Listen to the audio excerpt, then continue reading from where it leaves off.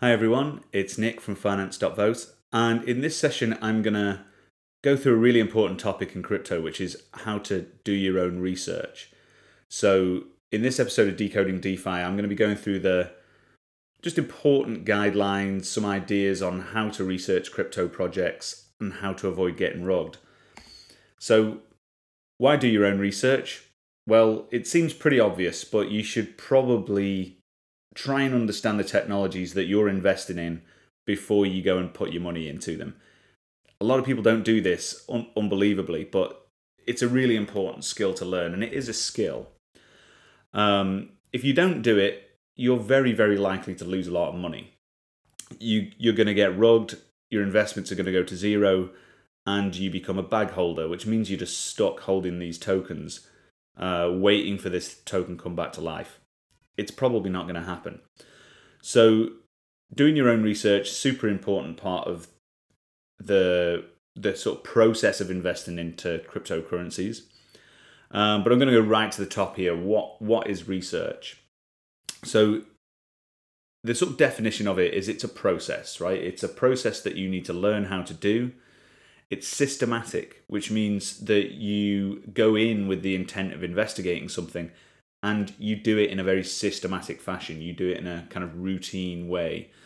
You'll start very structured, and over time you build up a kind of instinct for these things. So eventually you'll get to the point where you can spot a shitcoin at 20 paces.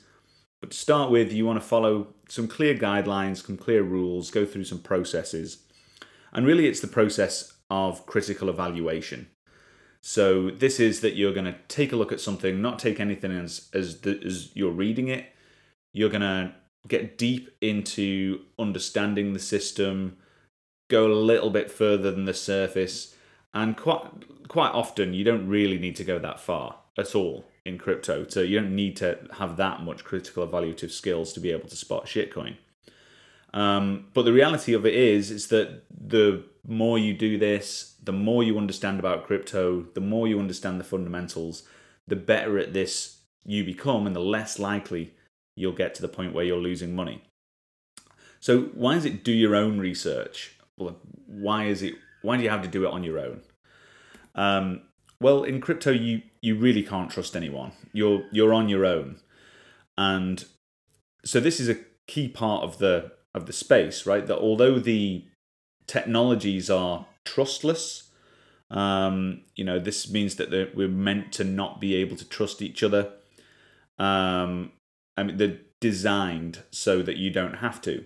But the reality of it is that people do trust other people, and that's where you go wrong in crypto.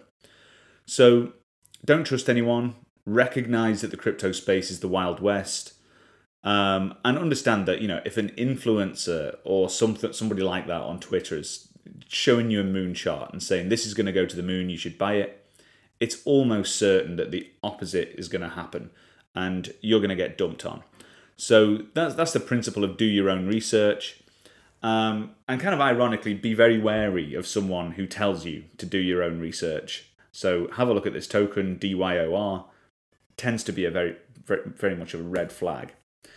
So before we go into sort of some processes, I want to go through how can things go wrong? What are you looking for? So the various flavors of rugs that you might find in the space. The classic rug pull.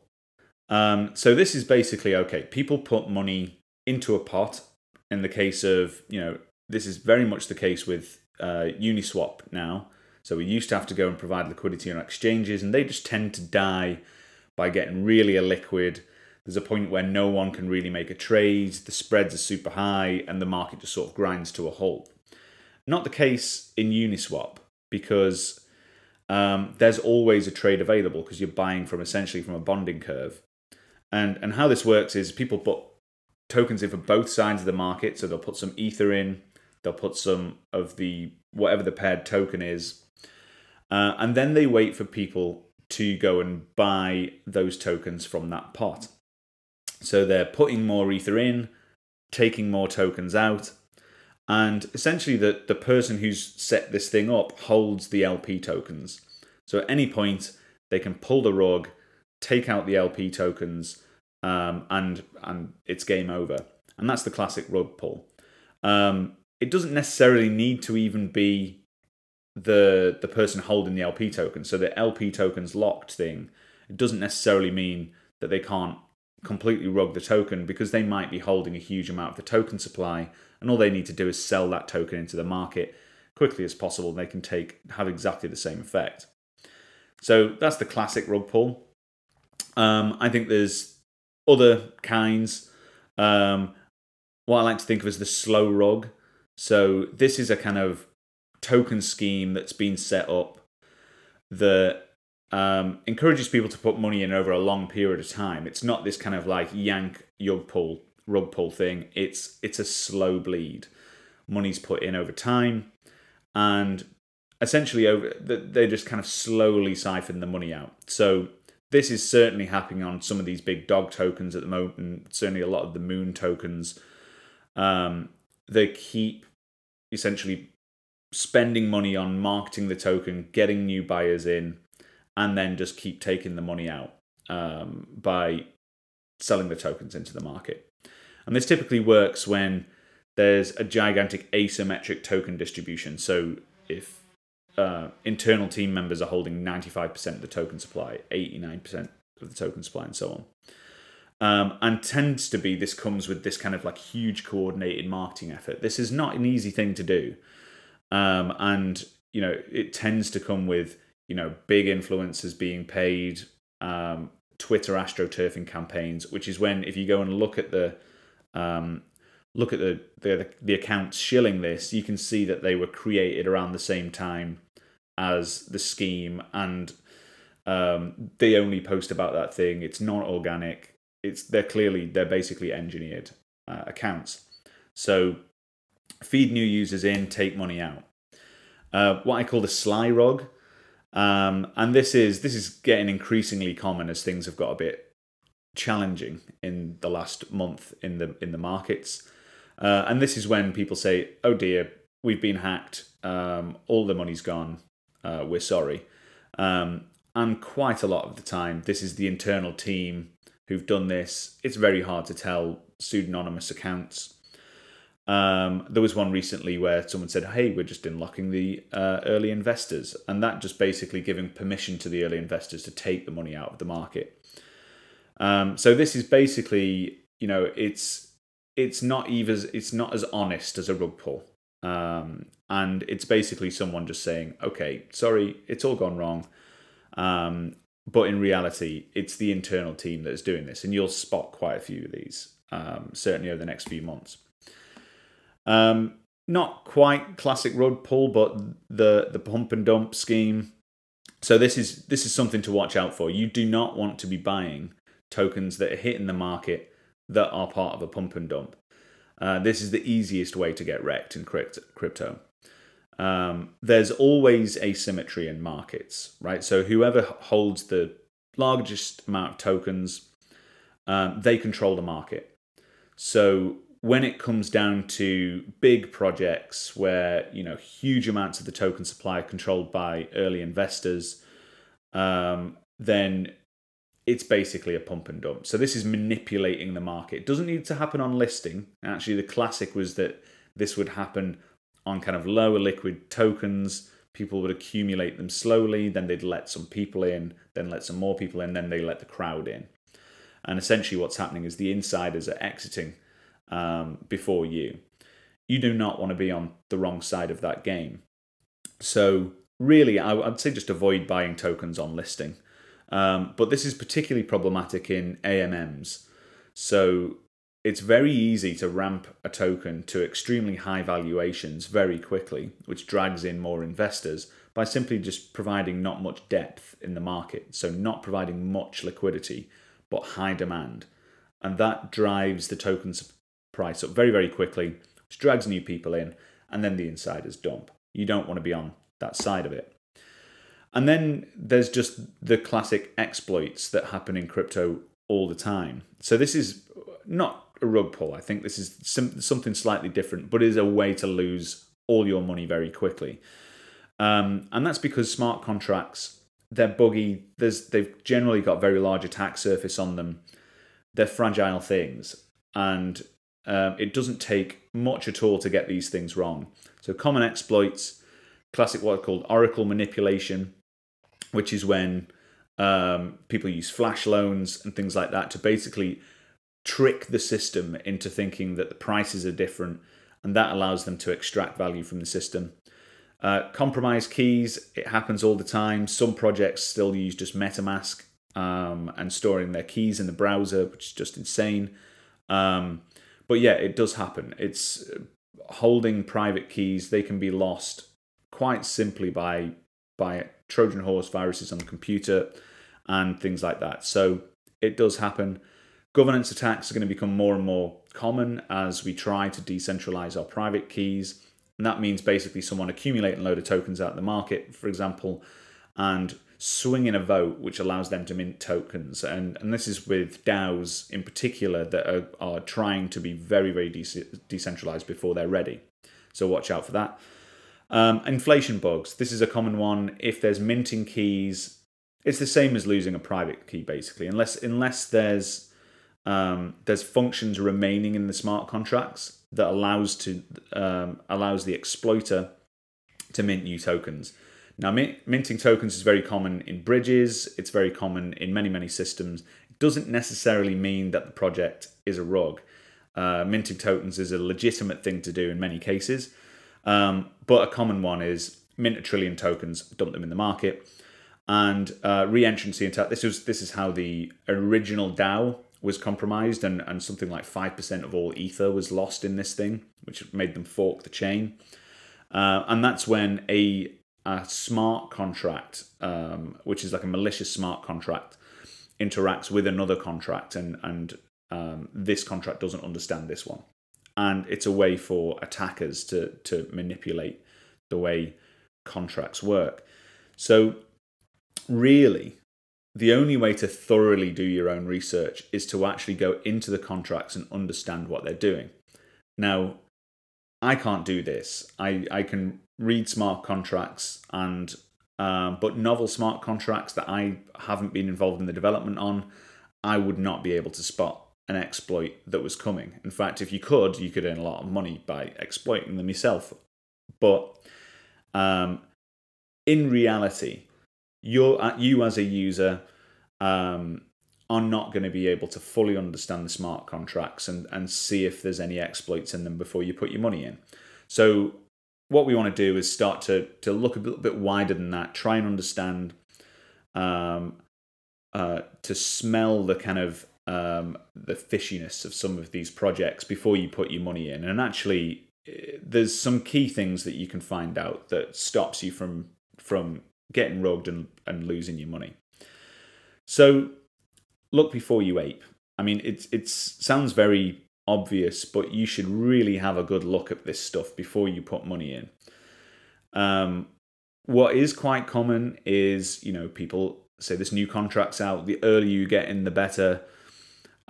Creates this fear of missing out process, and then people start just putting money into stuff without really understanding what it is. And that is the number one way to lose money. You've got to go and have a look at it first. Don't worry about, if you're trying to hit contracts just as they're listing, you're basically on borrowed time anyway. So slow down, take your time, look for the project. Again, sounds really obvious, but you've got to go and find a project, look for humans doing stuff. If there's 99% of rugs are just basically automated things. There's like one human behind 500 of them. So real humans doing stuff in Telegram groups, they're answering questions. Again, this is in no way a guarantee that they're not scammers. But signs for active development. Is there something being built here? Or is it surface thin? And communities, you can't fork communities, you can't pretend communities. If there's real people talking in a group and they're not just asking when the token's going to go up in value, it's likely that there's something a little bit more real there. So the first sort of port of call is there anything actually there? 99% of rug pulls are they're just very, very surface thin, and you can start to spot them very quickly. So the other thing is look for actual product. Now, this is when, unfortunately, it's a paradigm in the space for people to essentially, release a white paper, say they're going to build stuff, and it can take years to come. This rarely happens. If they're saying it's going to come and it's not coming yet, and they're missing deadlines, it's probably nothing there at all. So that's what we call vaporware, when it's just pretend software. It's a website, it's a white paper at best these days, and really there's nothing there. The next level after that, okay, there's something you can use, there's contracts there. But is it just forked stuff? Is it just cut and paste code from other projects? You can fork any number of the open source software projects in an afternoon. It's not difficult at all. And this just means that you can actually have some usable software, something that you can put tokens in, something you can stake in, some liquidity mining contracts, maybe even a money market. You can set them all up in an afternoon. So if it's a fork, if there's nothing new happening, it's likely that it's going to be a scam. So forks do happen, and but there's at least got to be modifications to that software that is interesting and novel. Otherwise, it's worthless. So what you're looking for is how much work has gone into the actual product. Is there people building? Is there a team? Is there commits on GitHub? Is there code being pushed? How much actual work is happening? People who are working hard aren't scammers. Might still go wrong, and it might not be a good idea, but you're looking for people doing real stuff, and it's quite hard to fake. Look for accountability. Is there someone who's a real human that is going to be, in trouble if they run off with all your money? At some point, if you're going to run off with people's money, you're going to have to run to India and fake your own death or something. No one wants to do that. So, who's around that it is going to face the music if things go wrong? And then, are they thinking accountably? Are they taking risks that they shouldn't be doing? Now, this is an interesting topic in the space around, can you trust anonymous developers? In some cases, you can. Some of the very, very best developers in this space remain anonymous. Satoshi was anonymous. A lot of the devs at Yearn Finance, for example, are anonymous. And, that's very much in values of the space. But it is quite rare. Anonymous developers have reputations to lose as well. But really, if there's no accountability, if this person can disappear off the face of the planet, they don't have to run off, the risk is a lot higher. So again, similarly, audits. Now, audits do not mean that the code cannot be exploited. It reduces the risk a little bit. But again, there's lots of shoddy auditing firms out there that are just, they're just as much of a scammers as the rest of the scammers themselves. Audits need to be from a reputable company. Otherwise, they're just not worth the paper they're written on. Transparency. So how transparent is the project being? Is it open source? Can you go and look at the contracts? This is how you tell if they're lazy forks. Is there a white paper? Increasingly rare these days, but these things take time to produce. They have to have novel ideas in. I saw a project the other day that was almost in a kind of postmodern sense, saying no one does white papers anymore. They just got hacked and lost several $1 million. So a white paper does lend legitimacy. It means that you can see the thought processes of the project. You can see if it's interesting. And honestly, that's the easiest way. I can read a white paper and see, is this interesting or is it not? If it's not, then you don't put any money in. Is there documentation? Is there effort to help people understand code? Are people actually making it easy for people to come in and do due diligence? Unbelievably, people put money into things without even websites these days. So yeah, I can't believe I'm saying that, but yes, does it have a website? Are they doxed? Are they anonymous? It's quite easy to just put fake profile pictures. You know, these person do not exist things. You can generate a human face very easily.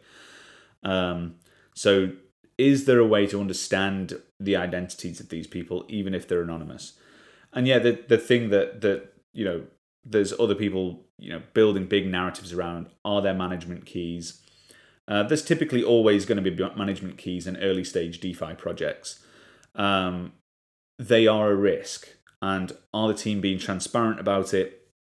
You know, is there a process? Is there ideas for how we're going to get rid of them? Are they going to transition to the DAO at some point? But really, yeah, they are a risk, but they're there in almost every project in DeFi. There is no such thing as a kind of risk-free project. I could do an entire video on this, and probably will do it at a later date.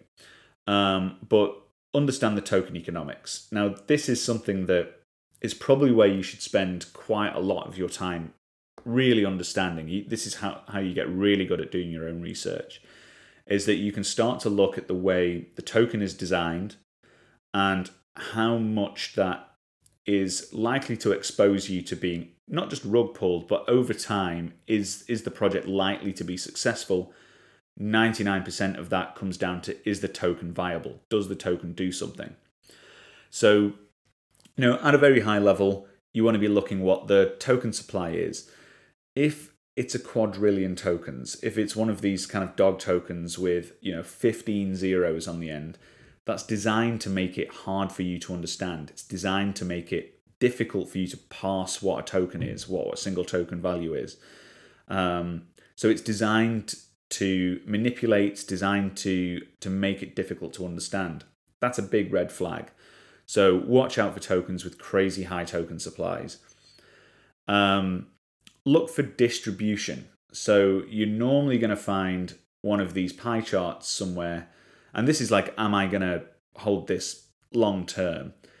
If 90% of the tokens are held by insiders, pre-sales, funds, you know, the team, it sometimes hold 30-40%, but, you know, there might be a team and a foundation allocation and an early investor foundation.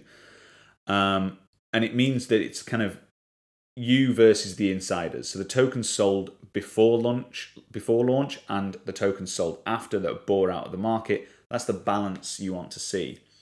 If the balance is heavily weighted towards those who bought tokens at crazy discounts and beforehand they control the market, it means the token for them can still go down 70% and they're still up 100x. Whereas you buying out of the market, you're down 70% and there's just a huge asymmetry in the market. It means they can sell far later than you, they can hold far longer than you, and they control the market. The other thing you can do is go and look at the token holders. And I'll show you an example of where you can do that on Etherscan in a minute.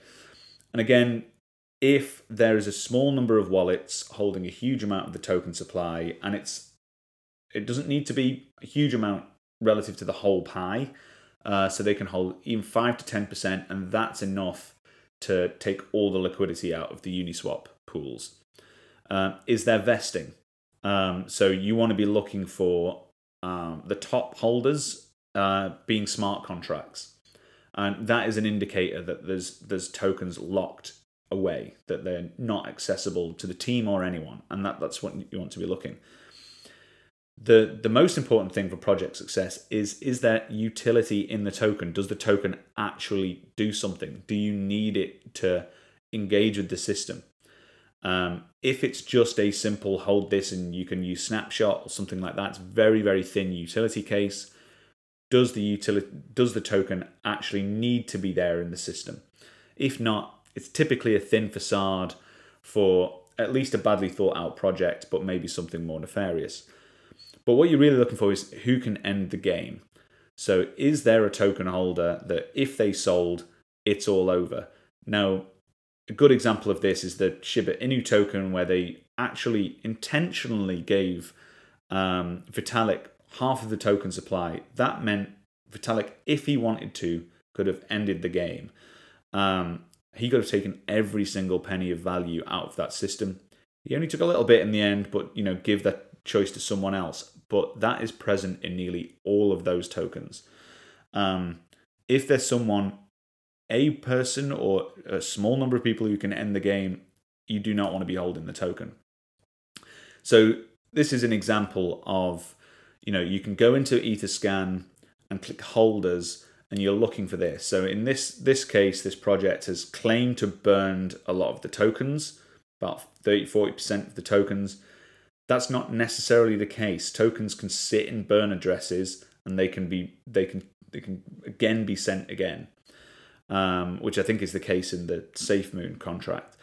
And then you've got this kind of handful of big token, these other colored bits. So the other accounts is generally the small token holders, the crowds.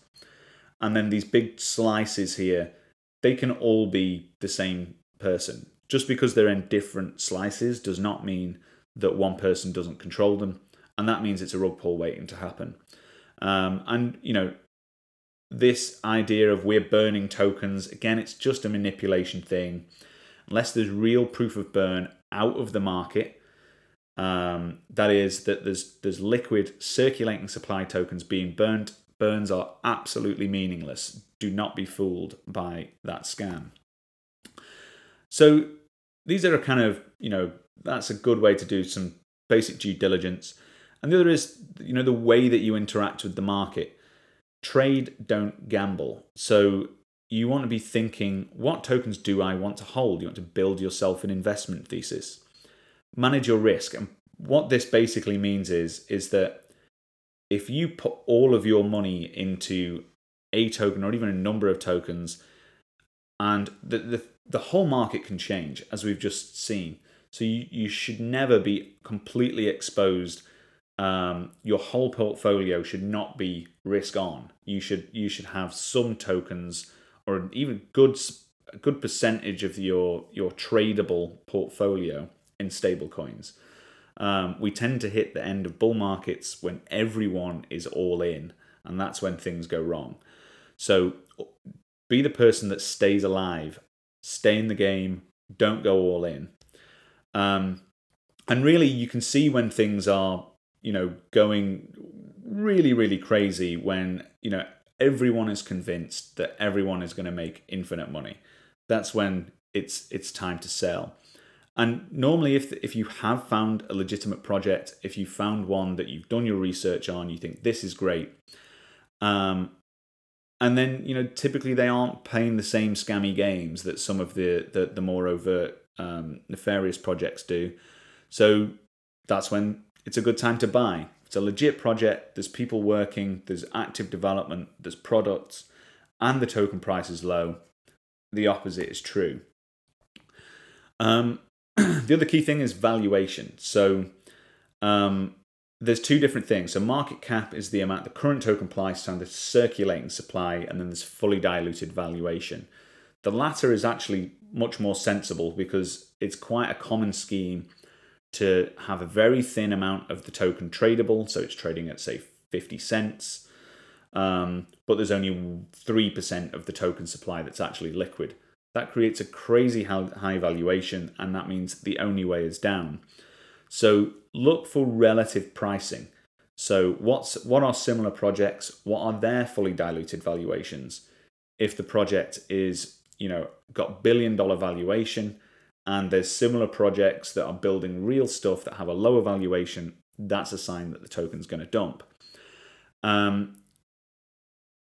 Vaporware, if they're saying that there's something coming and it's been 6 months and there's nothing coming, it's vaporware, and vapor is worth 0.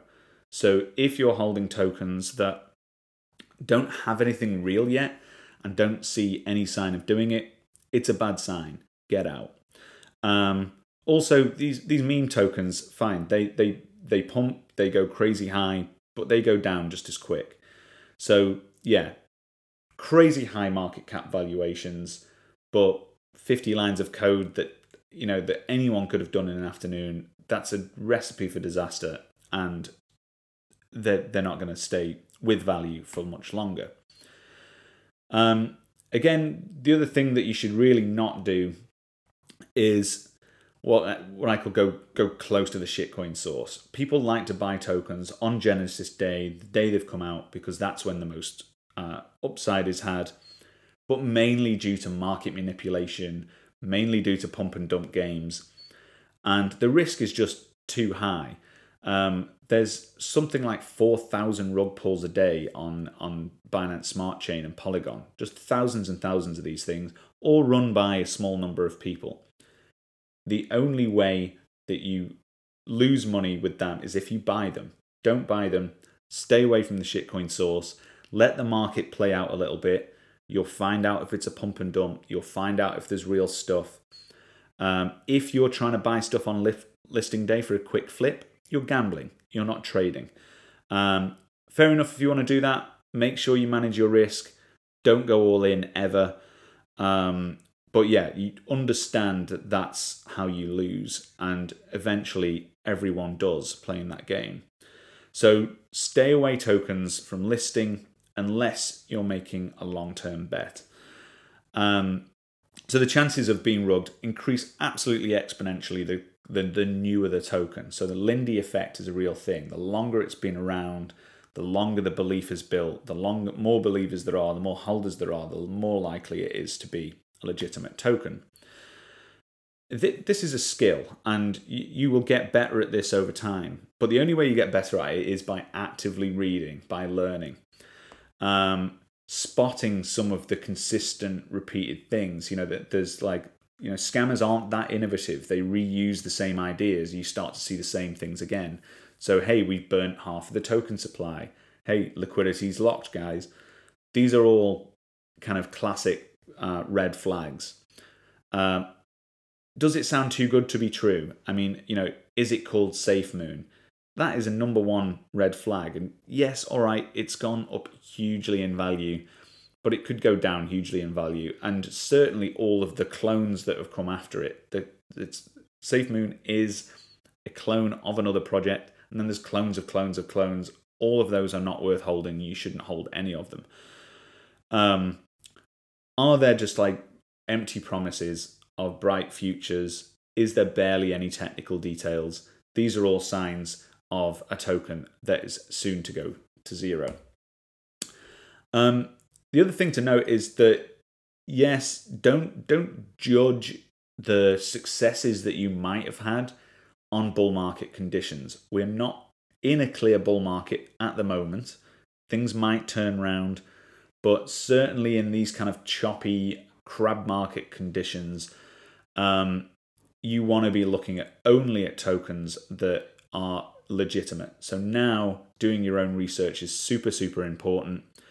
And yes, degens win in bull markets, but that's because in bull markets, everything goes up. So that the kind of market beta, the whole market moves up, and it's kind of like, you know, rising tide brings the ships up. So other than that, make sure you find legitimate tokens. Do not overtrade. You want to be thinking long term. Build that investment thesis. Think on 3 to 5 year time horizons. And these are the tokens that you should only buy stuff that you're willing to hold for 3 to 5 years, or at least on kind of like over a 6-month time period. Don't overtrade. That's the way that you get chopped up by market conditions. Finally, never overextend yourself. No amount of research can bring real assurances in crypto. I've held tokens I was very convinced were good. I've all gone down 99.9%. You should basically presume that anything that you buy is going to go to zero. So this is extreme risk on investment activity. You shouldn't be exposing yourself to risk that you can't afford. Make sure you're sorted. No amount of research can take the risk out of crypto. Okay, so none of that was investment advice. It was guidance for you to lead your own activity. It's do your own research because you are responsible for looking after yourself in the crypto market. So read, learn, be careful, and stick around and hang out with us at finance.vote, and we'll help you try and understand the crypto market more. And you can work with us in a DAO to understand these things. And later on today, we'll be going through any examples of tokens you want to look at, and we'll be applying this strategy to them to see if those tokens are any good. Okay, thanks very much. That's all for now.